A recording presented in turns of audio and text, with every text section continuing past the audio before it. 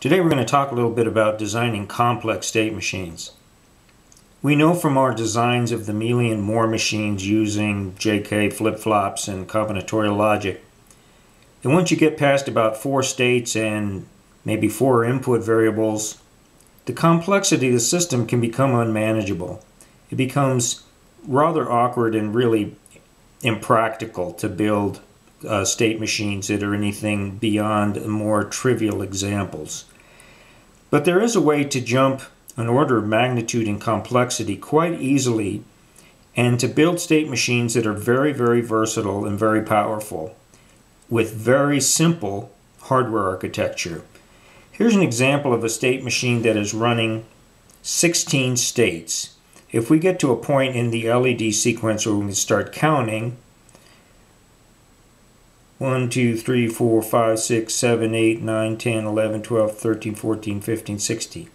Okay, you notice that some of the states I had doubled the time by simply outputting the same LED pattern twice. It gives us the appearance of a delay, but that's actually just 2 states in a row that have the same output. So that's 16 states. And here we have a very, very simple hardware arrangement.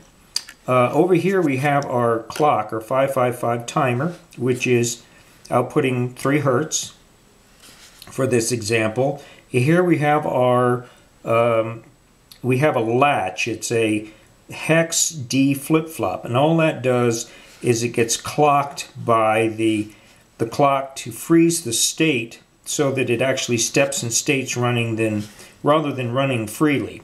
And here we have an EEPROM that we're using only a very, very tiny fraction of the memory in there, probably less than 0.5%. So we're running 16 states. This is a 32K EEPROM, and obviously they get much larger than that.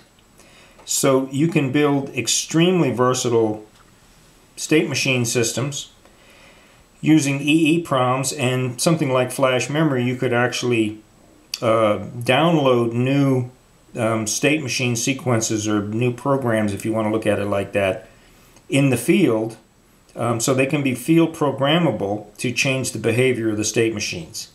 So let me give you a little bit of a quick look at the schematic and also how the data and the address fields are divided up to form these kinds of PROM state machine functions. Well, this shows really just how simple the hardware configuration is.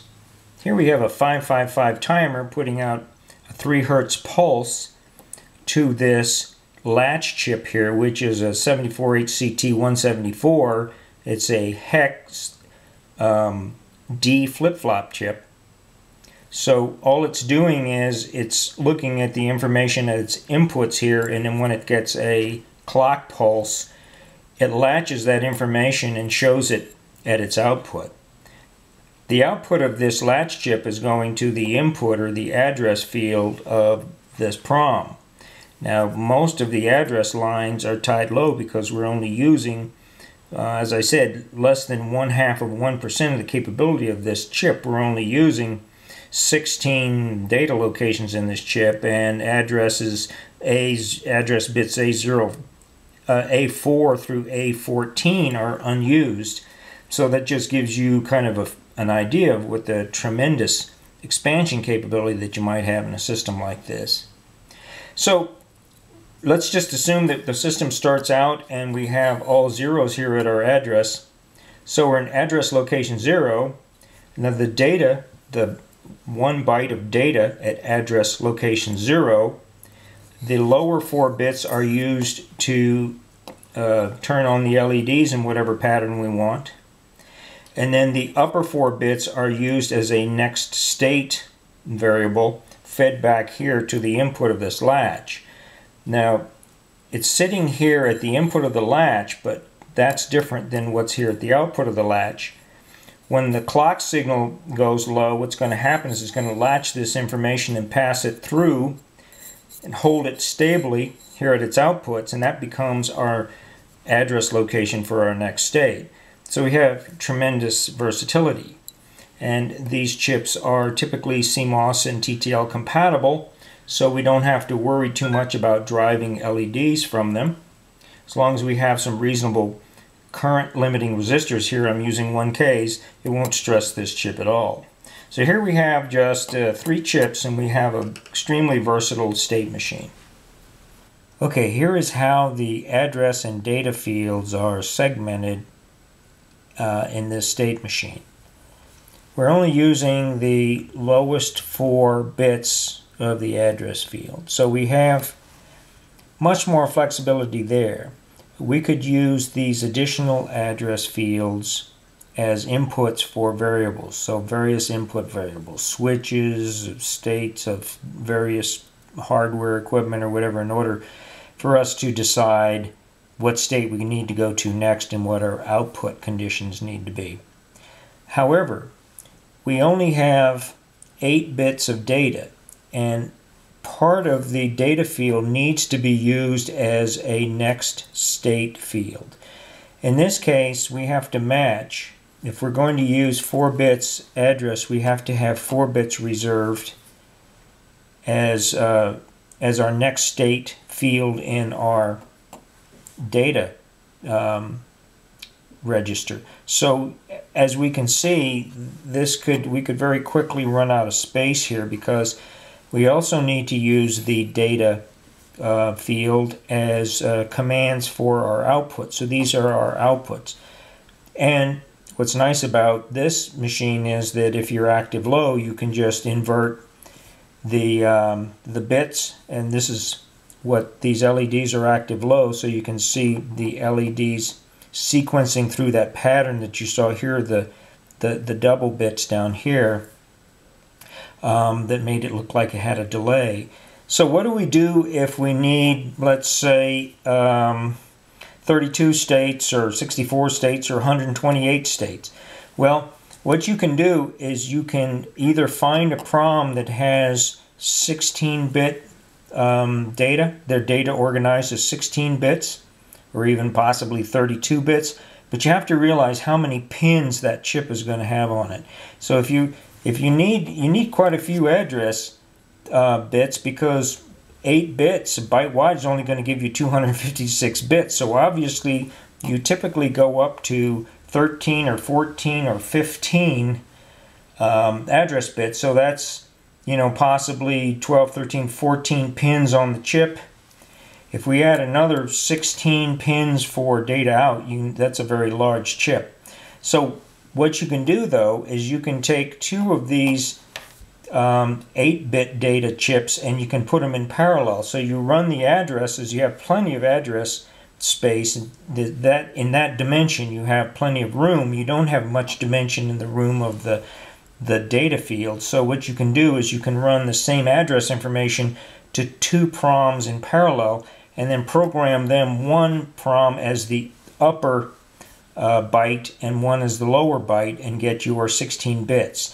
Because very quickly, all you need is a couple of more bits here in your next address field, and you will have more states than you could ever need.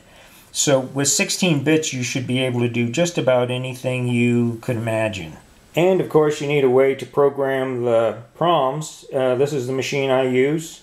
This is the hardware part of it. Runs off USB. It's relatively inexpensive. It costs less than a compiler for a system on chip, like microchip or something like that. So you can always also get these things to where they will test any kind of logic hardware for you, and these machines will program a very vast array of different kinds of devices.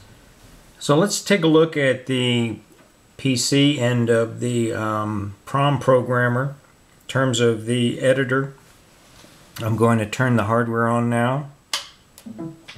So we're here, the USB recognizing the device, and I will open up the program. Here we have, first thing we want to look at is to see that we have selected the proper device. Several ways that we can do that. We can select from a list of devices that we've used previously, like this, or we can just select a device from scratch based on the manufacturer and the part number. We have our device selected. So usually what I like to do when I'm working with a new device, this device is the one that I just pulled out of the breadboard. So first of all, let's read that PROM. I'm going to come up here and read this, and it says that it read it successfully. If we come up to the editor, now we can look at the data in that PROM. So here we see the data in hex. We can also look at it in binary, which is useful sometimes.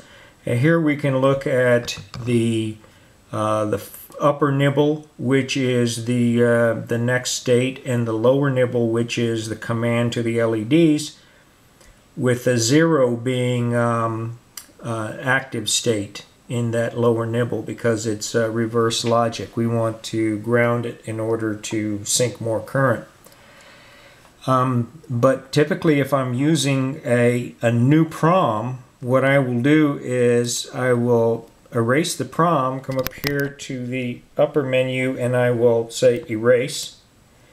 Now that PROM is erased. It says the erase is okay. I want to load my buffer file that I've been working with, and I load that in here, and I select my buffer that I have been working with.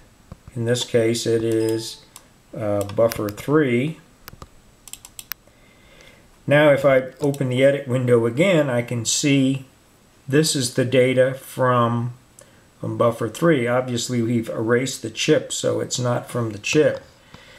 Now I want to program the chip with the data in this buffer, so I'll come up here to the upper left icon where it says program, and press that.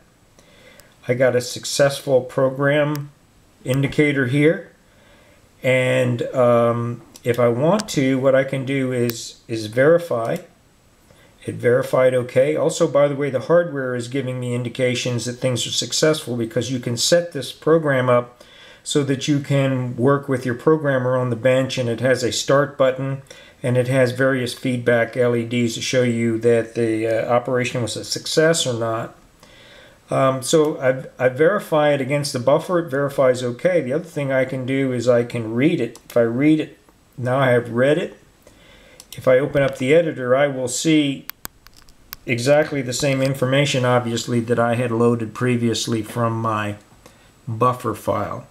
You can also save a project, which will save some environment information from the session that you're working on. If you're working with different kinds of chips, it will save what kind of chip that you're programming and that type of thing. But as you can see, this is very easy to work with. You can work with the data in binary, hex, 8-bit, 16-bit, 32-bit format, whatever you want.